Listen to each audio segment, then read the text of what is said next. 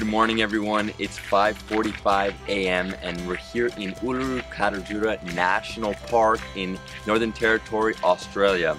And what you see behind me is Uluru, the largest rock in the entire world. What you see is actually only 10% of its actual size. The rest of it is underground. So basically this tour is a sunrise tour.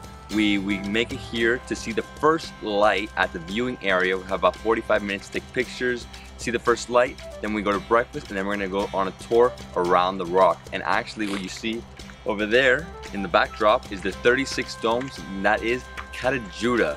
Follow me, we're gonna take a closer look.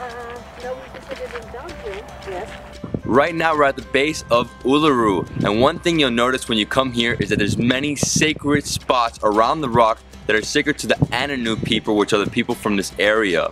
Now your guide will tell you which spots are sacred and which aren't, because you cannot take photography in those sections. Uluru became a UNESCO World Heritage Site in the year 1987.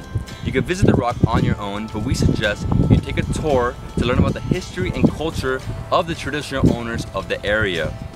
I suggest you buy this guidebook. You can find it at the Cultural Center and it costs $2. Few tips for visiting Uluru is you have to bring water because it gets really hot out here, and get yourself a fly net because the flies get pretty bad. Alright, follow us on our tour.